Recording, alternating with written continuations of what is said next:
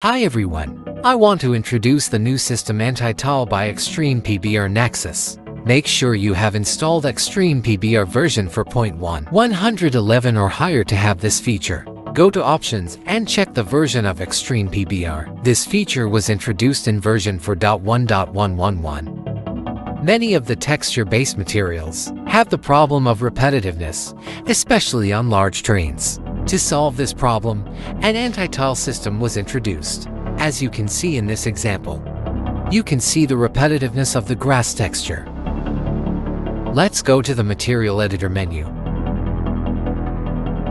At the bottom there is now a box to activate the anti-tile. By checking it, the anti-tile activates immediately with a basic configuration. You can already notice that the tile effect has completely disappeared. A new Popover menu will be present. As soon as the anti-tile is activated, you can adjust the hue. This will make some areas patchy with slightly different color shades. You will only have to choose the range with minimum and maximum value. You can also adjust the minimum and maximum exposure in order to have darker and lighter patches. You can resize the patches. This is perfect for creating a very large terrain and making it much more realistic. By changing the algorithm, we can obtain different patches. This is a great starting point to have repetition-free terrain. Let's now test a material with a texture, which the repetition is very noticeable. I add some displacement to make the terrain bumpy.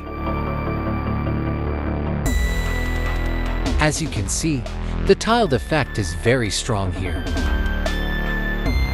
Let's activate the anti-tile. The repetition of the tiles has practically disappeared.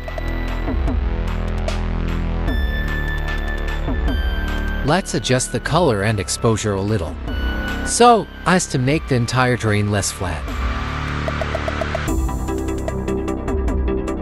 We can increase the size of the patches. You can also adjust the blend scale between tiles and the edge blend. This gives you more control over the anti-tile. Having in this case a very high contrast, I prefer to use the noise effect. This is because it makes the gap between one patch and another much less marked. The noise effect stretches the ground much better, as it seems much more natural. The hue minimum and maximum effect give you more control over colors. Let's try another material, also with a texture where the repetition is very noticeable.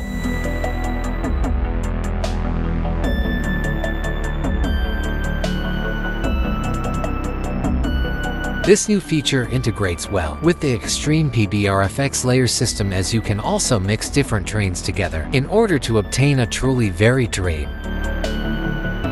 Thank you very much for viewing. Don't forget to subscribe to the channel to stay updated on news.